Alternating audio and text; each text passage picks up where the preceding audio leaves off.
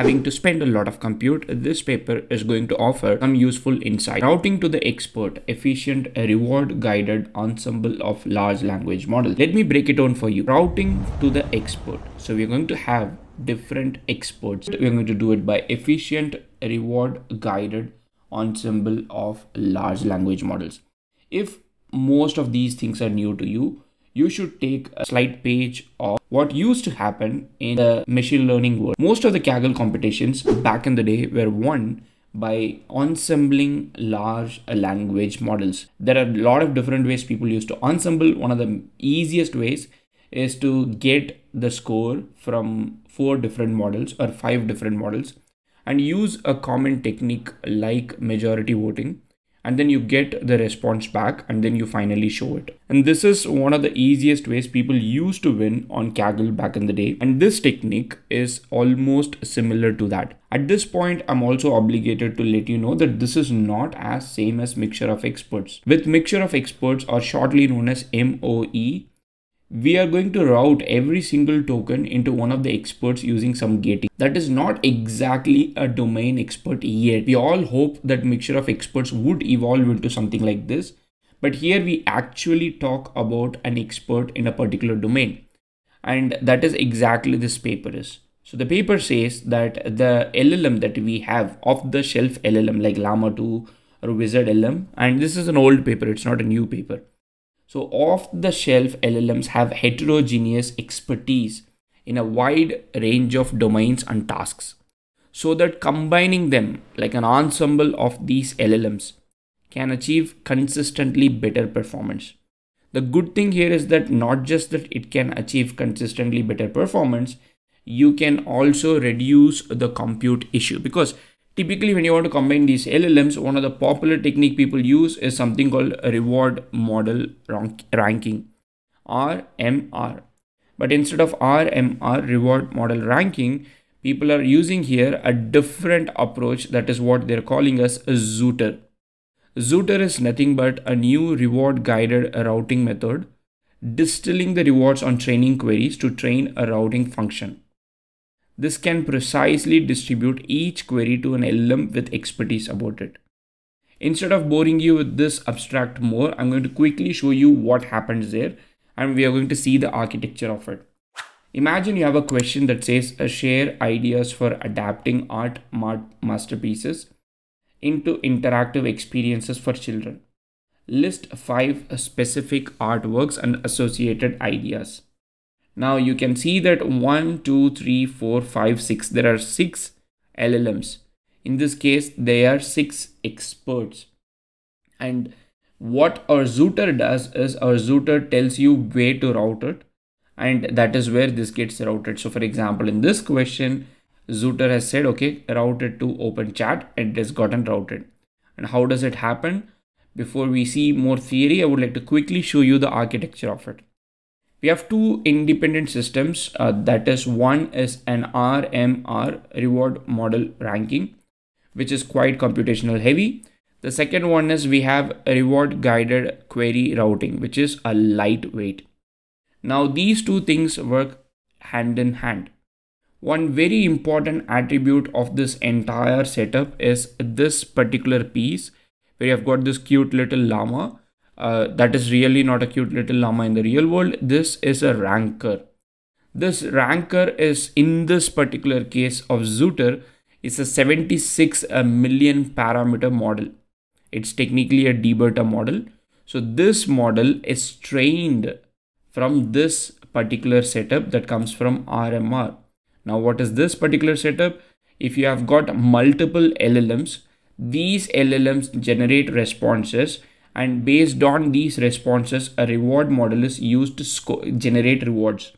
Now with that reward, you create something called tags. So tag based label enhancement happens, then reward distribution happens, and finally knowledge distillation training happens.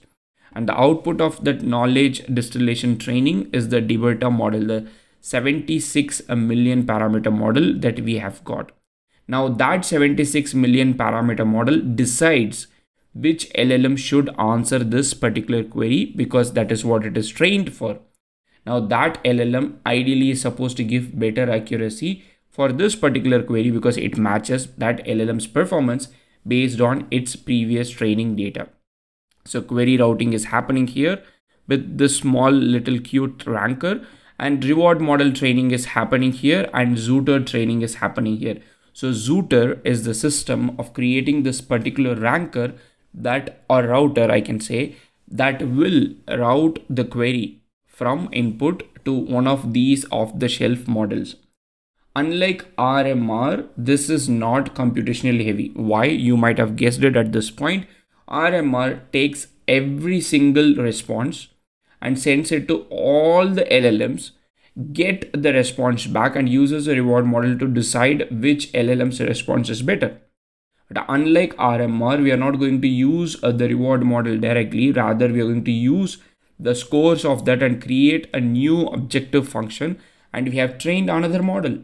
And that model is the new router that we have got, which ideally explains where this query should go, and hence only one inference, like only one LLM is activated at inference, thereby reducing the computational overhead massively. So if you see this particular setup, this setup is nothing but a bunch of LLMs: Wizard Coder, Wizard LM, Wizard Math, Llama 2 Chat, Open Chat, Vicuna. And these models have got, let's say, one of the best values. This is like the best model average. For example, in Alpaca Evil, you can see Llama 2 Chat is the average, best average. In Flask, you can see that 3.88 is average, Llama 2 Chat again. So we have got a bunch of benchmarks like Alpaca Evil, Flask, MT Bench.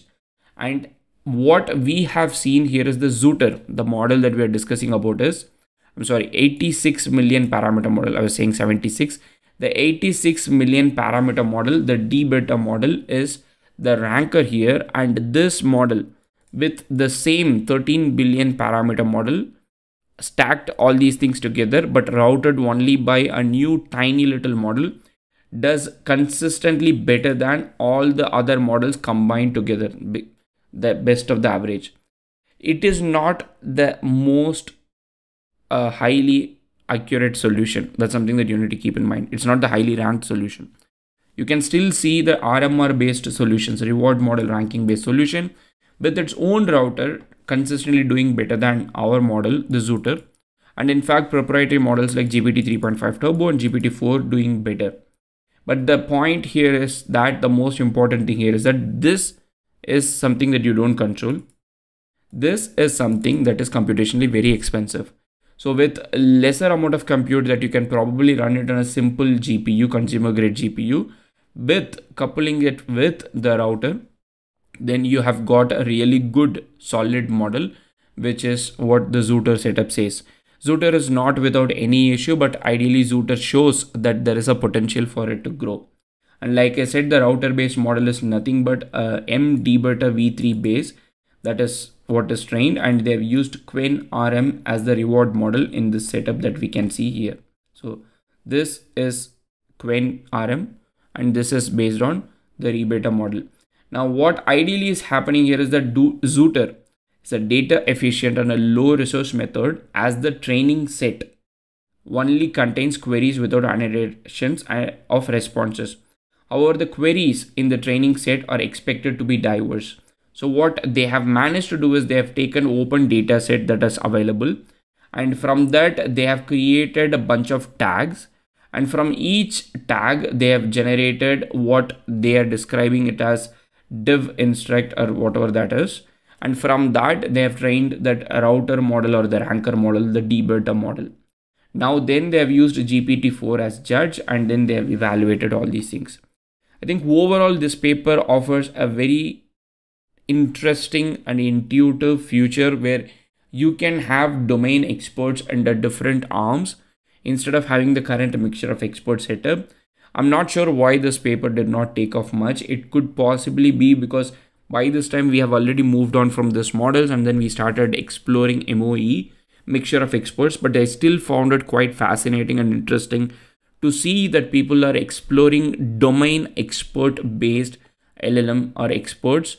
And I think this paper offers some interesting insights if you want to check it out. Let me know in the comment section what do you think about this thing. A lot of people have already said that if there is a future where we have got an AGI is not going to be a single model. Rather, it could be a system of experts working together in tandem for a common goal. So see you in another video. Happy prompting.